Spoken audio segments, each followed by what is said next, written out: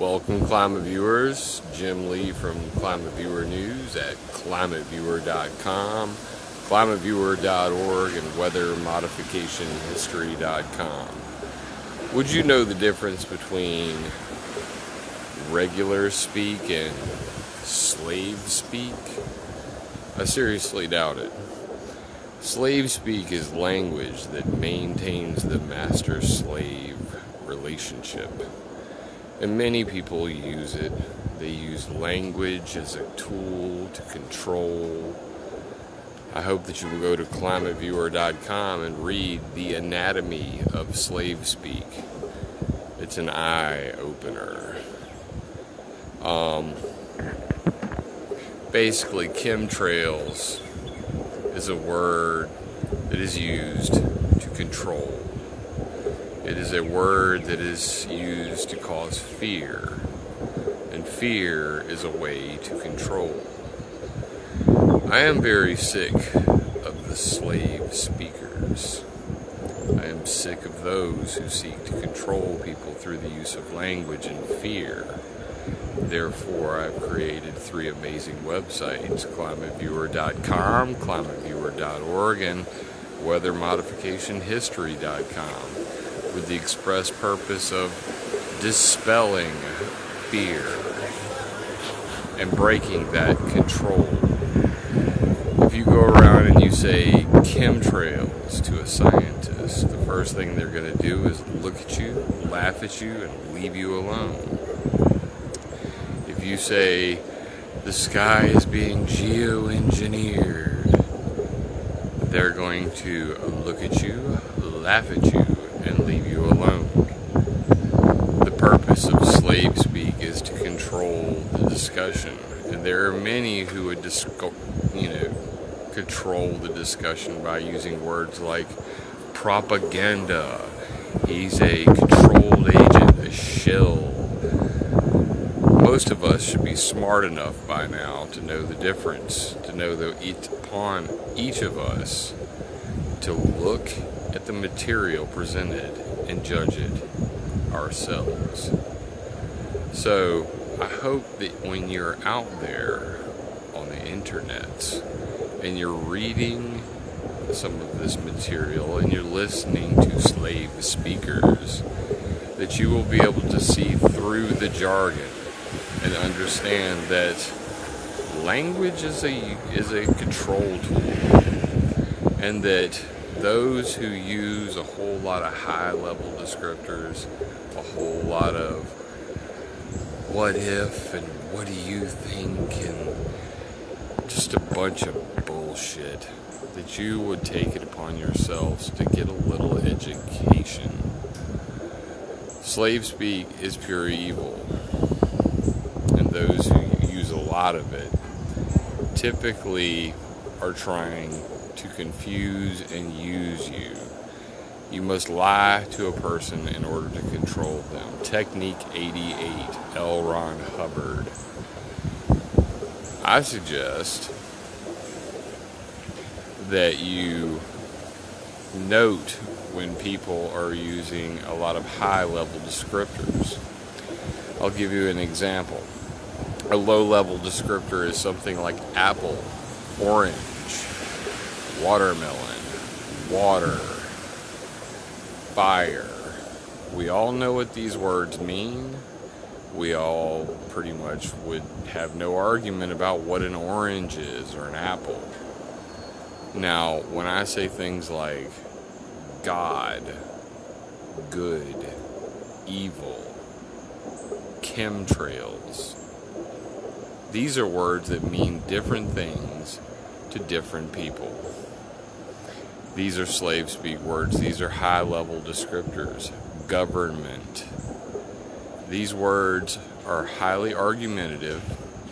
They have implied meaning. So anybody who uses a lot of high-level descriptors leaves the discussion open for a lot of interpretation. That's why whenever you watch my videos, you will note that I do not use these words very often, and I try to be as specific as possible.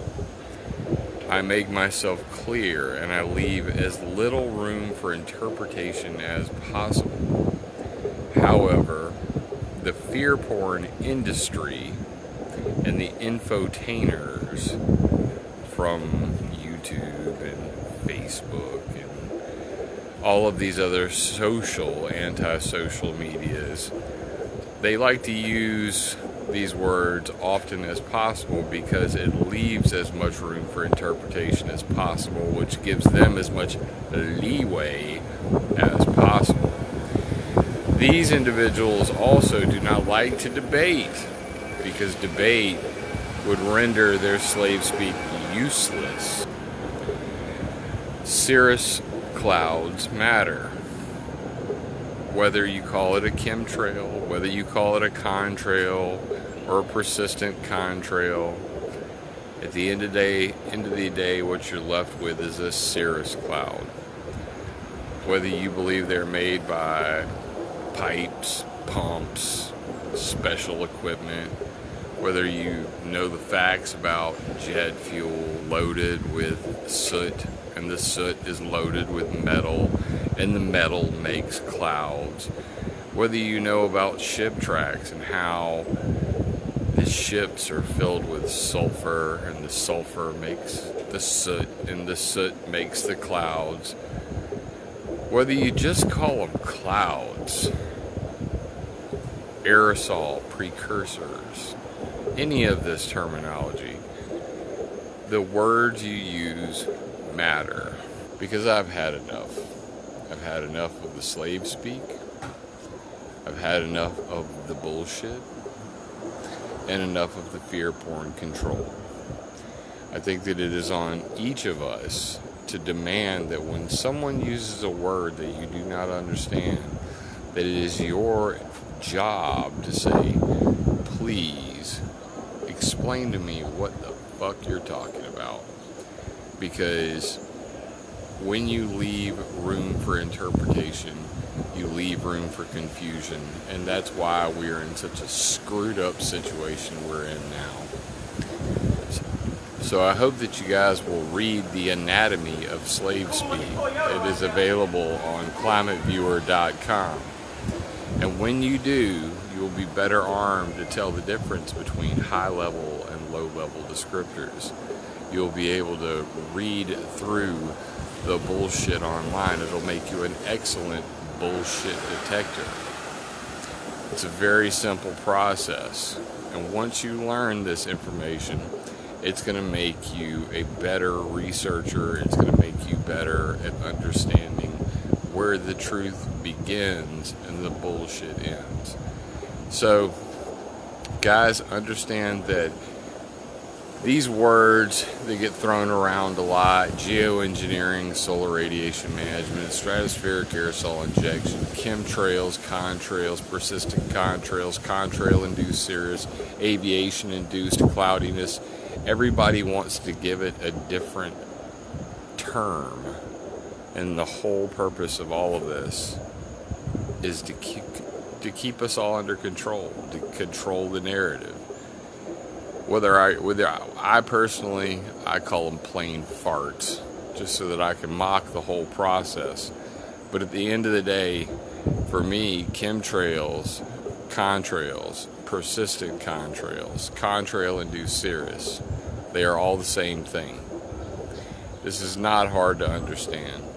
When planes make clouds, when boats make clouds, cloud being the lowest level descriptor, nobody can argue with you.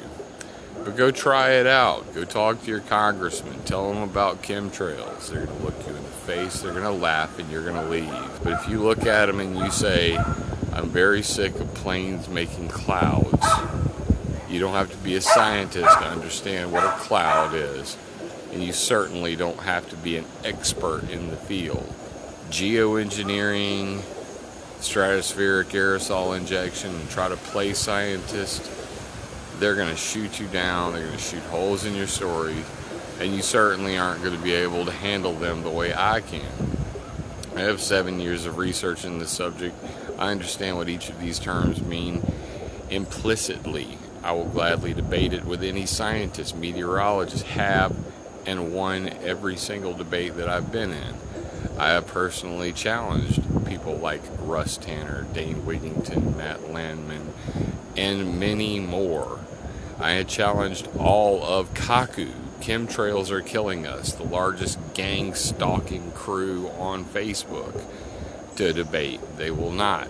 The reason why is because you cannot slave speak me. I hope that you guys will read The Anatomy of Slavespeak. I hope that that will better arm you to understand when you're being manipulated. And I hope that you will choose your words wisely when trying to educate others, because it's important that you are understood.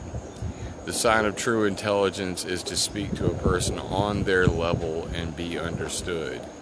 How could you be understood when you're constantly making up your own words?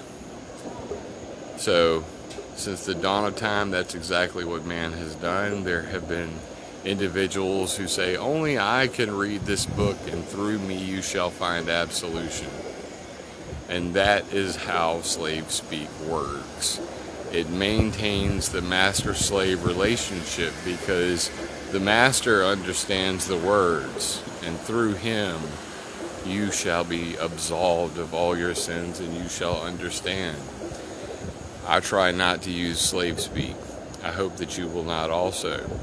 I hope that whenever you're talking about planes and ships making clouds, you can just call them that. Planes and clouds. For me personally, I have not seen a pipe or pump that I could not, identify as what it was. This is a pollution problem. And when we come together on that, we will change the world. Love you, mean it.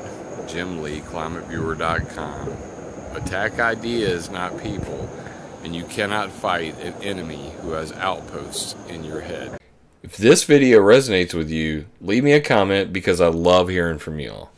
First time here, be sure to subscribe and click the bell. The bell doesn't always work, so come to ClimateViewer.com and sign up for our newsletter. Remember, it would be impossible for me to do this without your support, so please join my Patreon or buy me a coffee on PayPal. And always, attack ideas, not people.